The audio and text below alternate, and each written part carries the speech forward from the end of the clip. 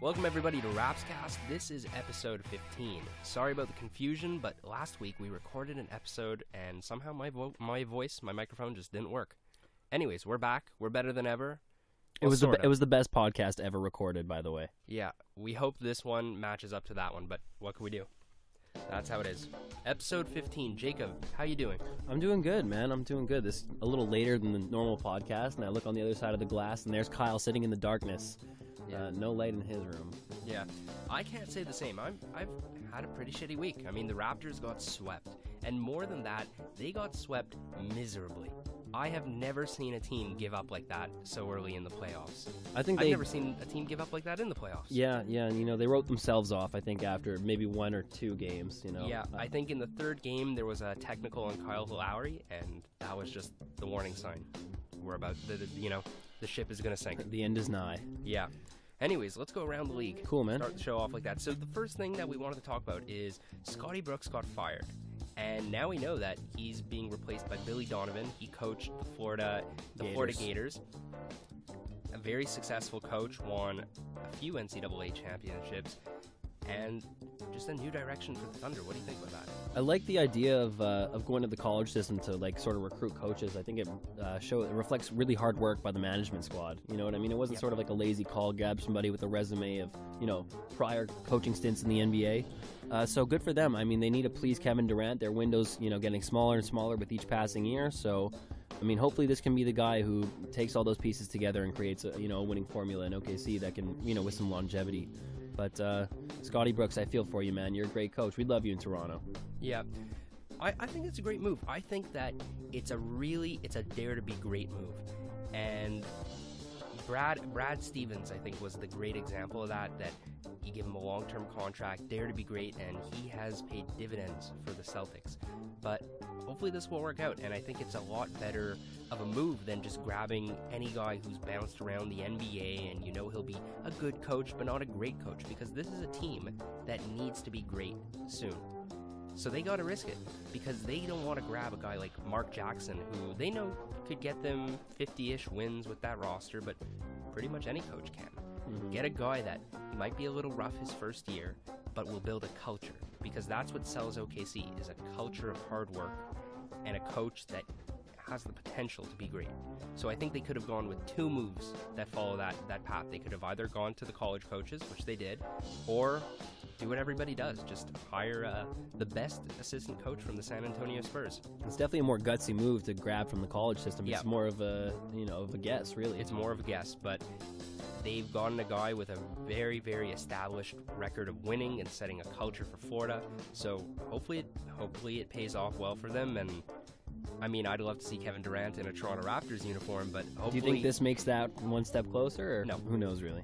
I think hiring him will keep him in OKC more likely than not. At least keep him interested for a short while. Yeah, assuming he could live up to expectations. But I like the move. I think it was a strong move on their part. So the next thing we wanted to talk about is Kevin Love got injured. He's going to be out for the remainder of the playoffs. How does that hurt their chance winning a cup? I mean, it hurts them. Don't get me wrong. You're talking about, a real force at power forward. I still like their shot, frankly, especially in the Eastern Conference. I mean, they're really, they did fantastically well in their first round against, by no means one of the elite teams in the Eastern Conference, but a tough out and a scrappy, young, well-coached squad in the Boston Celtics, and I think they really proved their worth. And, Kyrie Irving is, I think reaching his ceiling, and they're really reaping the benefits of that. They've got a great system right now. They're coming together great. Kevin Love, they'll have to make up for his rebounding somehow, but I still have faith in Cleveland. I think the strength of their team did not lie in with what Kevin Love brought to the table, and I think they'll be okay without him. I mean, this is from a guy who called Cleveland for the championship. See, they don't know that. They don't know that because that was done last week. Okay, but here it is. I guess I haven't changed my my pick. I do still think Cleveland is at least as good a bet as any from in the NBA right now to win it. It's so tough to bet against LeBron James, but look, Kevin Love's going to hurt him, but I don't think it takes away what really makes the Cavs dangerous. Okay, I think it's a bigger deal. I think it's a bigger issue than you think, because Kevin Love has certainly had his struggles this entire season, but come the playoffs, he's been playing very well, and the team has gone to him more so than they used to, because once the playoffs come, it's a shorter rotation, and you really got to give it to the guys that you know will score the ball. And there's only so many times you could give it to Kyrie Irving. Right, and he was learning to sort of accept his role as such. Exactly. And before he got hurt, he was playing a great role on the team in the playoffs. He was spacing the floor, hitting a lot of shots, a lot of three-pointers, getting a lot of boards. And that production, I don't know where it's going to come out of. It definitely has to come out of LeBron James and Kyrie Irving, but they don't have another guy. And I think that you're being a little too just assuming that he doesn't do so much. He is a great player, and he knows how to win games. I think it does hurt their chance to win a championship. I didn't think they'd win a championship even when he was healthy. Not yet. But I definitely don't think they're going to win one now. I think he is a big factor. And when they go up, let's say, I'm not saying they're going to get to the finals and it'll be against the Spurs, but remember last year how Kawhi Leonard just had LeBron James' number? When they have that test and someone is able to slow down LeBron James, he needs two other people. He doesn't have that anymore. What I'm saying is I don't think that squad exists in the East. It might not. So, but I think it definitely hurts their chances to win a playoffs. Get well soon, Kevin Love. Yes, yeah, absolutely. So also, Wiggins, a Canadian legend, got Rookie of the Year. A Canadian legend in his own right already. Isn't that surprising to say? But it's so true, isn't it? Yeah, definitely deserved it. You know what? I picked him to get Rookie of the Year when we recorded the podcast, and then shortly after, I realized I made a mistake. I want Nikola Mirotic to get the award. I thought he would be the underdog to get it, and I thought he deserved it a little more, but I'm happy Wiggins got it. Go Canada. Yeah, I mean, no one's disappointed, you know what I mean? And that's so tough when you're, like, literally the conductor of the hype train. That was Andrew Wiggins' like, college career. And so, you know, that can be tough living up to that kind of pressure. It's his first year in, like, a totally new... I mean, it's he's a become big a factor. In year one, he's become a factor on a team that literally just has no buzz. Like, they'd be a lot worse without this rookie, Andrew Wiggins. So yes, I think he definitely has an impact, and he's definitely going to be a hell of a player. And looking back at that trade, we've talked about it before.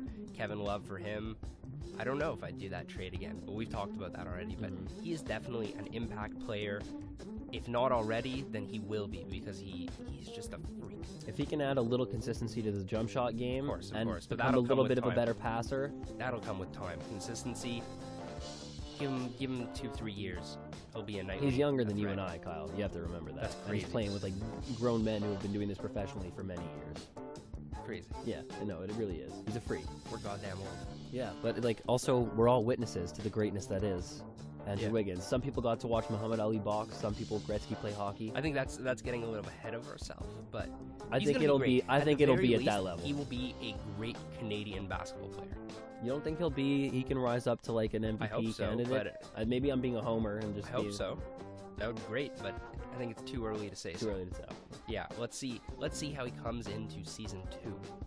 Let's see the work he puts in this off season.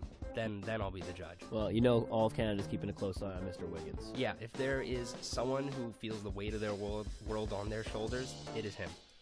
Anyways, with that, let's go to Quick Predict. So we prepared a few short questions. I'm going to ask Jacob some, Jacob's going to ask me some, and they're just short. We're not really going to discuss them. They'll either be yes, no, or just quickly They know the the drill. They know the drill by now. Okay, so why don't you go first? All right. Does the average age of the Raptors increase or decrease during the offseason? Oh, this is the one. Okay. I think it's going to increase. Any explanation? I think there's two ways the Raptors could go, and one is completely rebuild, or the other is completely retool. I think they're going to take vets in for now. Yeah. All right. Does Masai hire a new coach by July? Is the draft before July? Yeah. Yes.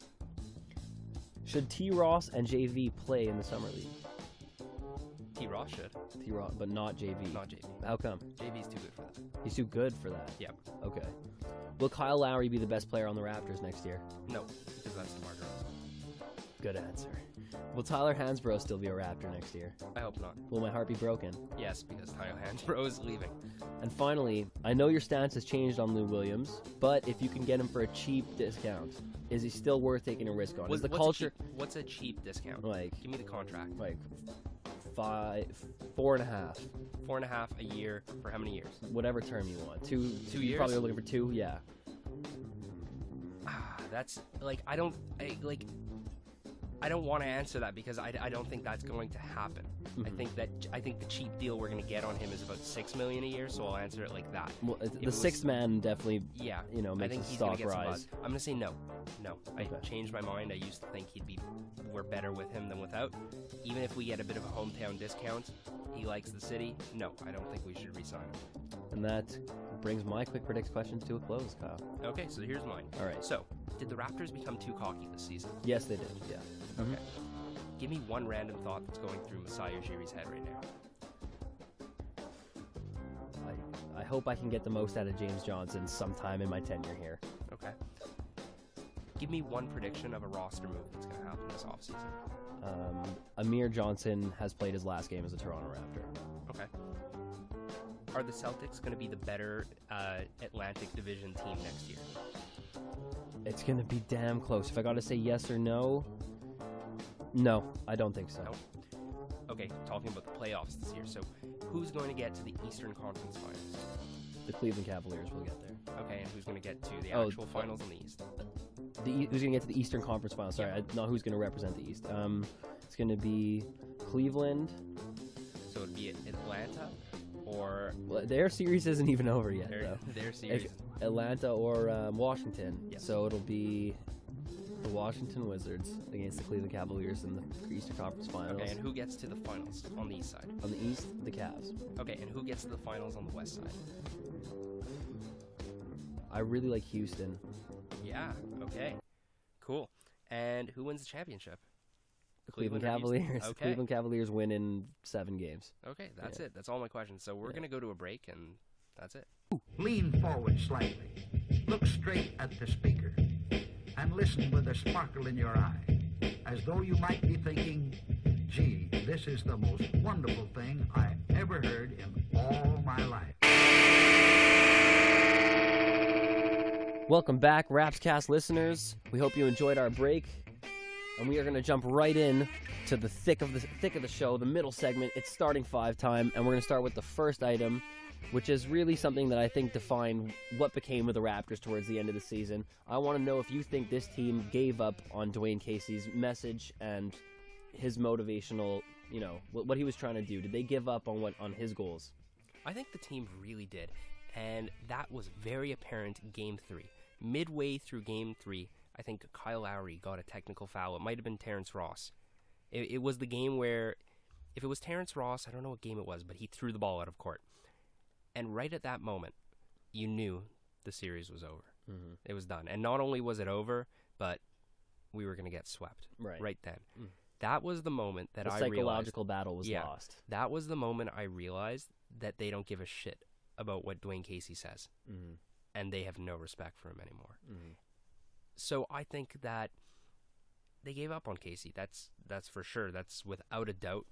And I think that his message, that whole pound the rock, that whole jazz, I think that's gone onto deaf ears recently because we've seen that there's not a culture in Toronto anymore. There's no hard work, Toronto basketball, everyone's accountable. There isn't that. There's a lot of favoritism. James Johnson, that guy deserves minutes, doesn't get it. So they gave up on him. That's the point. I think, if I may, Yeah. I think Casey was really good at bringing a team together that hadn't yet experienced that much success. A bunch of guys who felt down on themselves, he did expertly well to just motivate them and bring them together to a point where they could be a good basketball team in the NBA. But once they experienced that, and they started feeling a little bit of success, and they got a little cocky, all-stars getting voted in, things of that nature, leading the conference at certain parts, as soon as egos started to come to bat, I think Dwayne Casey kind of fell apart like that. We've seen him have trouble managing guys like James Johnson, who we know has... Yeah. I'm not going to say locker room issues, but he's definitely somebody coaches don't have the easiest time dealing with. Yes. And so I think he's very good at bringing guys together and saying, let's get to work. I think that's his real message is let's get to work. But I think once they got to a certain point where they felt like, oh, it's paid off already, I've graduated from that phase, he couldn't save them from straying. And I think they all kind of became a little bit complacent, and they all were lost and sort of trapped up in their own success of the team. And Casey wasn't, his skill set didn't include managing egos and trying to make guys, get them back down to earth so they can really play their best ball. Yeah, and just as a part of that, the team it just didn't look like they respect what he had to say. Yeah. And I think that was pretty much apparent. We should have realized that even from that last Detroit game that we played in the season, the one where Lou Williams lost for us. It's just, he needs to go. Yeah. I guess that's the point, but we're going to talk a little more about that after. Yes. So the second thing that I wanted to ask you is, as constructed, with Dwayne Casey as a coach, and assuming we don't make any drastic changes in the offseason, I guess that means bring back Amir Johnson, bring back Lou Williams, maybe Hansbrough, that type of thing.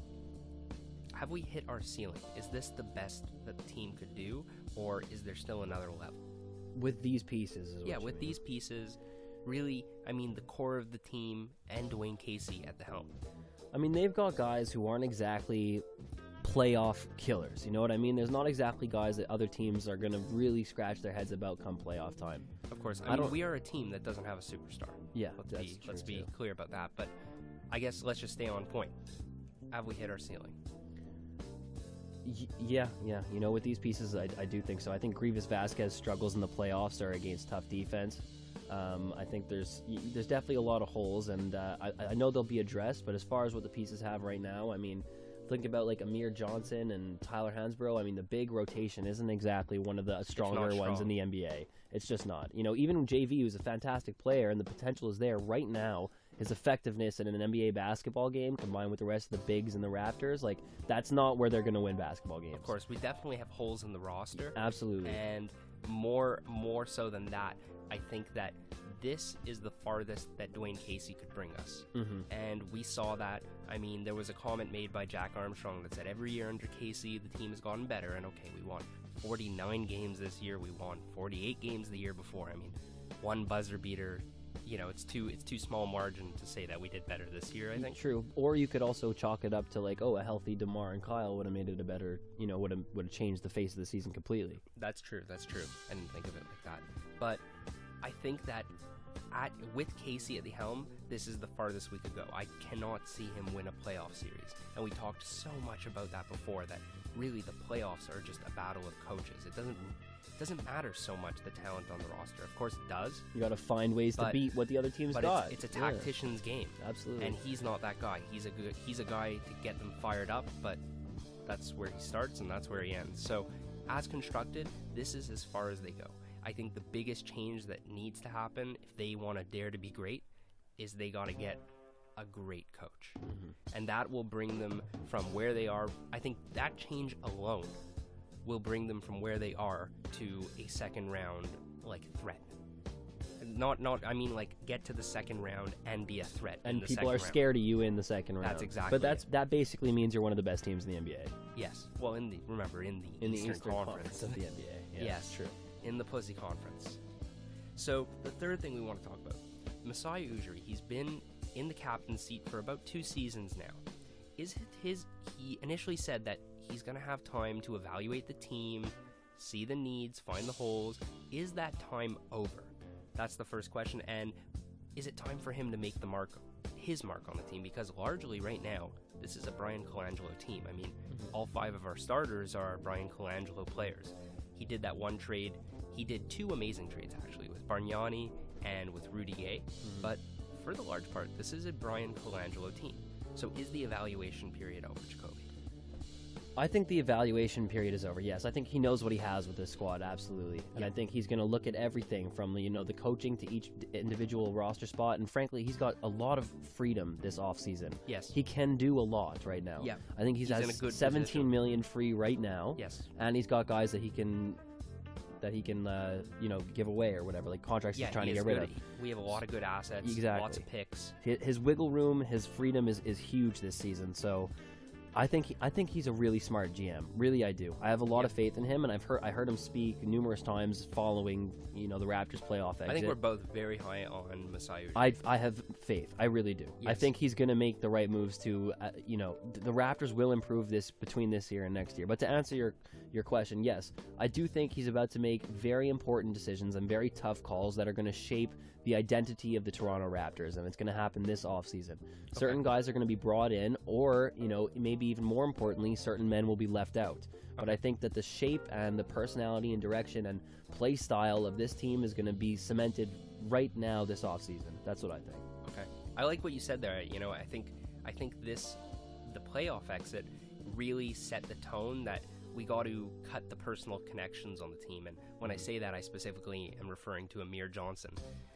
And I think it kind of opened up our eyes. A lot of us, myself as a fan, let's say in his case, I kind of just want Amir Johnson back because he's Amir Johnson. But I think this playoff exit kind of opened up my eyes that we have to be objective as a team. And obviously Masai's doing that. But with Masai, the one thing I wanted to say with him is that a lot of people have given him a lot of shit because it's taken him 2 seasons to evaluate the team, and a lot of fans feel that is too much time. But I don't feel that way, and the reason is he traded Rudy Gay last year, and he almost traded Kyle Lowry, and the thought was that trade Rudy Gay and this team is going to tank, and we're going to rebuild.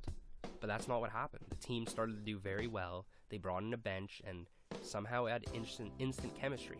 So he had to ride that out. He did. And at the end of last year, he had to say, okay, this team outperformed what I thought. I have to take another look at the team because as constructed, this is not what I thought would happen. And he had to extend Casey. A lot of people were thinking, do not sign him. I wanted him to get re-signed. So did I. Yeah. Stand by that. He had to reevaluate the team, reevaluate Casey, because Casey did a lot better than he expected. And now is the first time that we as fans can realize what the team is at the core. This is a team that did not improve this year compared to last. And now we have we have a proper evaluation of what the team is. I think so. Would you say that? Yeah, well, he's done a fantastic job of being patient. Like, he had expiring contracts that to most GMs that just looks like garbage, right? That's exactly but it. He fought I think the temptation. A lot of people are faulting him for his patience. Right, but we don't want to become the new Brooklyn Nets. Who, That's exactly You know it. what I mean? So, he's a smart guy. He's he really gets how this works. And I think his patience is such a virtue. Because, Absolutely. You know what? If he made all those... My point is that if he made a lot of changes last year, we would be in a worse hole. Yeah. Because if this team is pretty much the same as last year, and last year we were at a point that this is the team that's going to probably, if we could build off it, get to the championships. This year we realized that's not the case, and if he did some drastic moves last year, we'd be in a worse hole. We would have built on a false hope. A faulty foundation. Right, absolutely. So I respect that he's taken so much time, and that's the point I want to make. We are clearly definitely on his bandwagon. But one thing before we move on that I'd like to clarify, Dwayne Casey did good things in Toronto. Yes. Okay, we thank him very much for the service he put in for the squad, and he did improve the team very much. And I agree. He did bring a culture to Toronto, and players got better under him. And you know what I mean. Like, but there definitely, it's just he brought a culture to Toronto of hard work. But the problem with a coach that their big skill set is motivational skills is the message runs out. And if you look at tangible skills, I mean, he did bring Toronto great defense, but that didn't hold up at all this year. Great offense, but, it was more like an offense that took shortcuts. And I would say the one thing that I would always be disappointed about it, like that he could not do, is he wasn't really a great player development coach. I mean, Terrence Ross and JV, under a different coach, they might be better players. I'd say very much so for Terrence Ross. At the very least. He's a bit of an eccentric. He's a bit of a strange character as far as NBA dudes go. I love that about him, though. Yeah. But yeah, I wouldn't fault him too much. For the large part, he's done good things. It's just his time. And we'll talk a little bit more about Casey soon. He's going to be on another of our starting fives. But there's some fits that I could see for him coming this year if he gets fired. So the fourth thing I wanted to ask you is, just quickly, are we going to have a fire sale? Define the terms here. Radical changes to the roster. as the most radical thing, I think, at least in the minds of Raptors fans, is that I believe in my heart that Amir Johnson has played his last game in a Raptors jersey. Okay. So do I say a fire sale? Like, no, I don't think we're fire gonna get. sale is I don't think we're gonna get rid of a serious lot assets. A lot of moves in one of two directions. Either rebuild the roster, start trading for assets, for future assets, for draft picks, young players, prospects, stuff like that. Or start trading our young prospects and stuff like that for veteran talent and go for an elite team. You first. Well, I definitely think there's going to be a lot of changes. I think there will be a fire sale. What about you? Well, who do you think's going? Like, We're going to save that for Be a GM. Oh, we're saving that for Be a GM. I definitely think there's certain people that the Raptors need to part ways with. Grievous Vasquez would be one.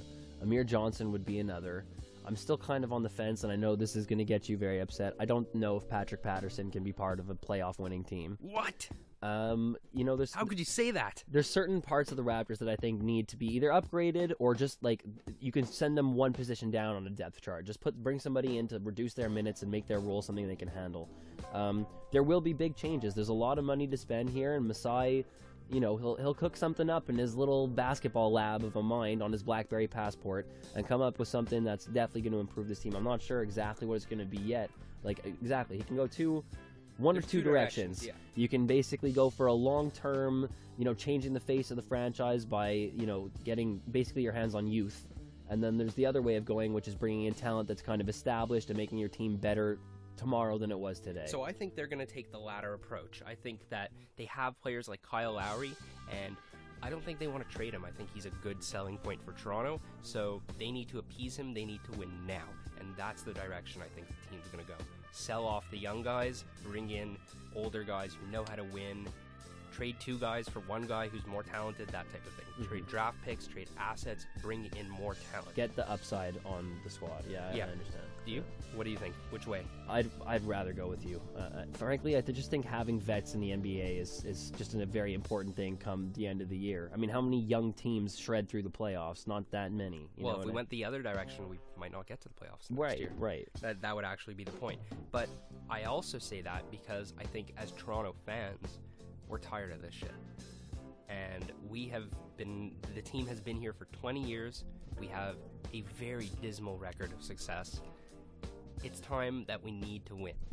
And I think that Toronto fans are incredibly loyal to a fault even, because we have been so patient with this team, but we need to start seeing some results. I couldn't agree more with what you're saying. I'm just not sure that Masai is going to look at it that way. But I'm just saying that's the reason I think we need to go in that direction. Kyle Lowry and the good folks of Canada. Yeah. And I could not disagree more about what you just said about my main man, Patrick Patterson. Okay? That guy is the only guy on the Raptors who deserves an increase in role. Yeah, but then every now and then he just can't hit a three and like... Yes, you're right. You're absolutely dominated right. by size. You are absolutely right. Absolutely. So but, yes, we don't need to talk about this though. Okay. Okay. So the last thing, we talked a little bit about Casey, but is he going to get fired?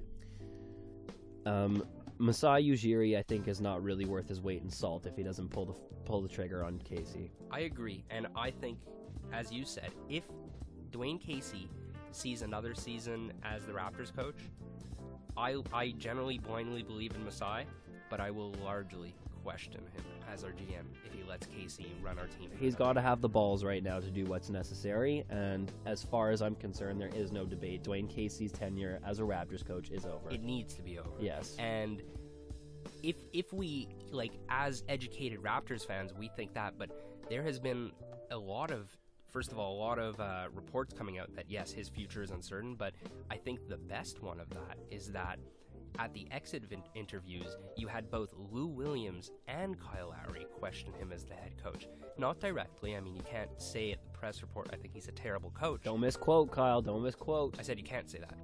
I know. Okay. But they didn't give him very much votes of confidence. They both largely said that he's a very good person, he's a very good motivator, but that's where they started commenting about him. But more importantly, that's where they ended commenting about him. It's a political correctness type of thing. You know? You know, they really didn't say he's an X and O's kind of guy, and we know he's not. They didn't lie. But they really didn't give him a vote of confidence. Kyle Lowry said something along the lines that if he's here next year, I'll play for him. Well, no shit. You have to. What are you going to sit on the bench? Yeah. I think the players are smart, and I think they know. I mean, they can evaluate their own team season as well as you or I can. I think they know too that he's not the guy who's going to bring them to the promised land. Yeah. Yeah. So and as soon as that happens, that's it. He's gone. He has to leave. Once you lose the respect from your team, you're gone. Yeah, especially a guy like Kyle. But yeah, the team leader. Yeah. But DeMar DeRozan did give him a vote of confidence. Said he's a very good coach. So we don't know, but that's because DeMar DeRozan gets every touch in the basketball game. That's true. He has Dwayne to score Casey 35 points every game. might be the only coach that will give him the ball every single time, even though he only shoots like 41%. It's basically, here's the Raptors offense. Give DeMar the ball. He runs ISO. It doesn't work for him. Pass the ball and then do it again. Yeah, exactly. Exactly. But I hope he gets gone. I think he'll leave, and I will really question Masai Ujiri if he doesn't. So with that, let's take another break. Yep. Segment 3 coming up, so stay put.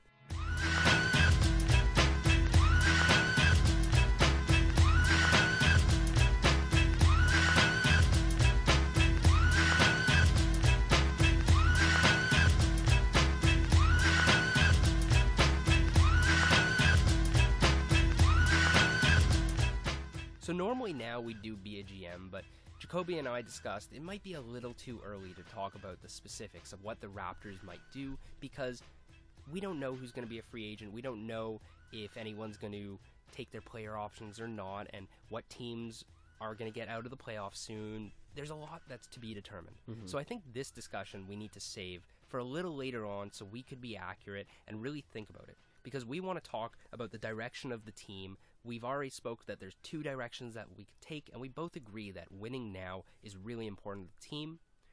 But I think we have to save that talk specifically about what the team does to get to the next level till when we know who's going to be available, right?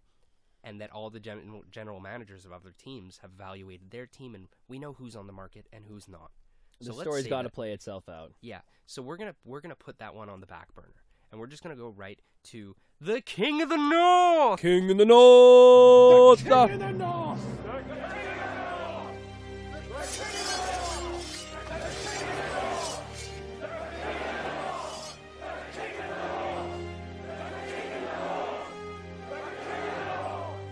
That was a big lead up just to say that there's no King of the North. Sorry, guys. Nobody deserves it. I almost wanted to toss Patrick Patterson in the mix. Just because, I mean, he's the only guy who just didn't bring me to the tears, really, this playoffs. But no, he deserves it. It's a 4-game embarrassment, man, to a team that we were higher seeded than.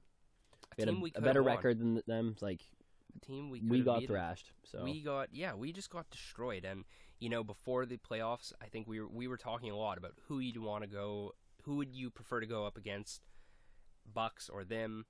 I said them. I think you said the Bucks, and we got destroyed by the Wizards, and we would have been embarrassed too by the Bucks. That's how bad. You really think so? Yeah, the Bucks fought back against the Bulls, but the Bucks don't have Paul Pierce. That's true. But you know what? The Bulls are a better team than us. Absolutely. Absolutely. And they were able to get the series up to 3-2 from a 3-0 loss. The Raptors couldn't do that against the Bulls. Not a chance. Yeah, but I think it's a little more like different teams play different. Yes, of course. It's just a game. It's just a game. It's just a game. Wow. With that, I think we should call it a day. All is life. All is indeed life. But nobody, back to King of the North, not a soul deserves the King of the North. And I think our first the first person who will get our King of the North on our next one, I can predict it right now. I see the future, okay? Our next King of the North, when the time happens, is going to be Masai Ujiri, and that will be the week he fires Dwayne Casey. Okay? Mm-hmm. I see you made the gun. You made the gun in your audio booth. Firing the gun. Yeah, you're firing the gun. That's going to be, Masai I'll call it right now. do. That's our next King of the North, but when it happens, to be determined. So with that, let's just go over some housekeeping. So follow us, like us, all that jazz. We're on YouTube, Facebook, Tumblr, Rapscast for everything. We're easy to find. And more importantly, we love when you send us your questions, your feedback on the show, and mostly what you want to hear on our next episode, or whether you disagree or agree with us. Words make us feel better than an illuminated thumbs up icon. Oh, yeah. So Definitely. Give us words. Yeah. And more importantly than that, I just think that we want to make this a discussion between people who are passionate about the Toronto Raptors. And we love talking about the team between ourselves. We love sharing our opinions with you guys, but we also want to hear what you have to say. Just trying to connect. So that's it. Rapscast episode 15. I guess more like a 14.5, but we're just going to call it 15. If you made it this far, we know you're a diehard and we love you. Yeah, it's been 15 weeks already. I think I say this after every time now, but geez, time flies. And it is late. I'm tired. So we're going to end the episode. See you next week.